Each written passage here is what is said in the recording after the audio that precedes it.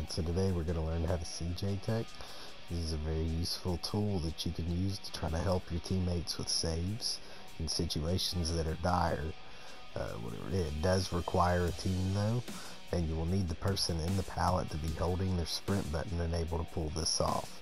And what that does is it prevents you from healing the survivor down in the pallet. It allows you to throw the pallet. So as long as you're communicating, it's easier to pull off. Also, getting the stun is important.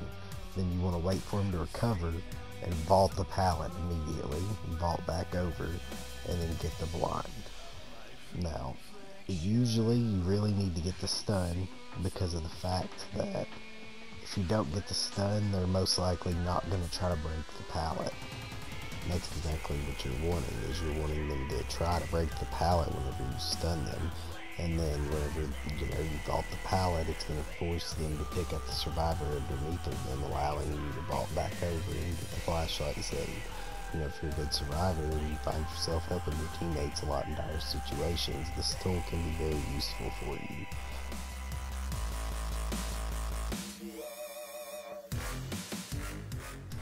Also, it's good to note that you can CJ Tech with lockers. Not a whole lot of people know about this, but it's quite a few do. And what happens is basically, when they're down in front of the locker, they hold their sprint button. When you vault in the locker, they go to search it, and then you vault out, and it makes them pick the survivor up instead of search the locker. So then you can run to the side and get a flashlight save. But it only works in areas where they have an open side or an open back that you can run to and get the save.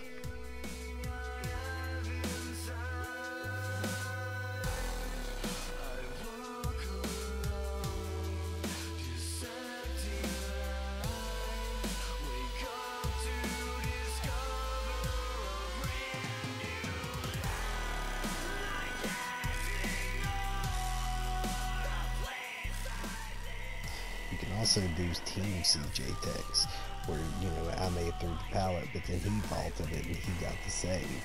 Or I throw the pallet and then I vault it and then he gets the save.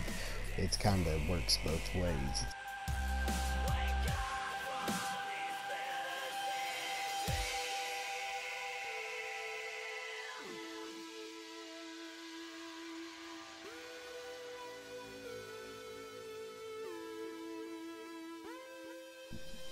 Hopefully this video has helped you learn a little bit better about how CJ Tech works. If you didn't already know, just drop me a like or sub if you would please, and it'd be greatly appreciated. Thanks.